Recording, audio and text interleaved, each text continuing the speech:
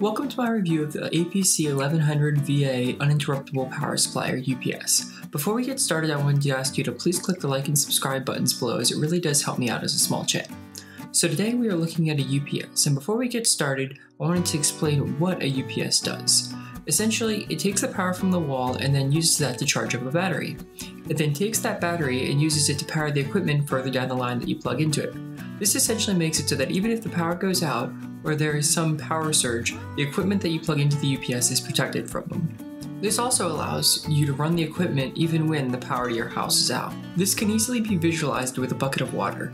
Think of the water inside it as the stored energy.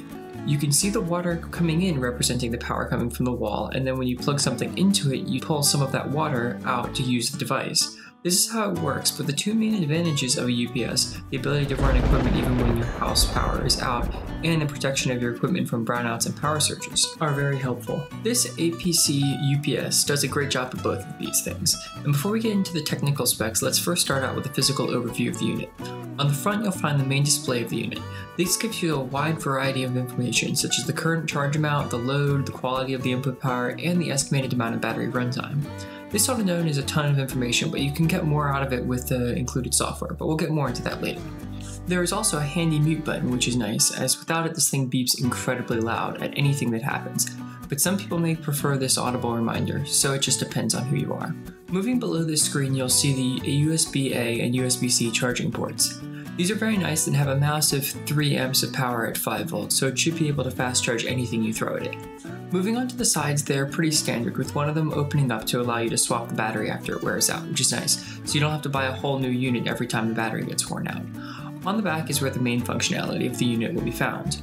Working from the top to the bottom, we first start with an Ethernet pass-through, which allows you to protect your computer from voltage spikes over Ethernet.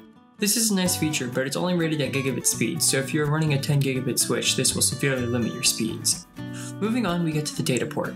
This is compatible with the included data cable, which allows your unit to connect to your computer for all of the smart features that it comes with. Below this is the cable pass-through, which pretty much acts the same as the Ethernet pass-through. It doesn't actually change the signal, it just protects the equipment downstream from receiving voltage spikes. To the right of this is the TVSS ground connector, which allows you to physically ground your unit. There is also an indicator light which will activate if the unit believes that the wiring fault is somewhere in your building and causing an issue for the unit. This brings us to the main power terminals on the back of the unit that the device provides power through. There are 6 of them that have battery backup and 4 of them that only provide protection against surges. In total, the battery can provide 600 watts when running without mains power, however it will only be able to do this for a short period of time. With a normal load, it will probably be able to run for about 30 minutes, however it depends on how much power you are drawing from it. It is because of this that the unit includes software that communicates with the computer. That's what the data port is for. It allows the connected computer to actively manage the UPS. The computer does this through a program called PowerShoot. It's very easy to install and has a variety of features. Its main purpose is to automatically save all open files and then shut the computer down in a situation in which there is no mains power and the battery is becoming depleted. It allows you to select the power point at which this will happen, which is nice. That's not all though. The software allows you to do all sorts of other analysis on the power usage you use, such as showing comparisons to how much power you used could have been used for other things, or giving you an estimated cost for how much you have spent on power for your computer alone. It also has a very nice self-test switch, which is nice if you think that your unit may be broken but are not sure. These are all very nice features and are nice to have in comparison to the basic menu that they could have provided. Overall, I would say that I couldn't be happier with the software. It's very informative but also very lightweight, and I can't think of anything I would want to add. As for the rest of the unit, I feel pretty much the same way. It is very feature-rich and feels very high quality. I've had great experiences with products from APC in the past, and I would expect nothing less than for this one as well. It is incredibly easy to use, and the protection it offers is incredibly reassuring.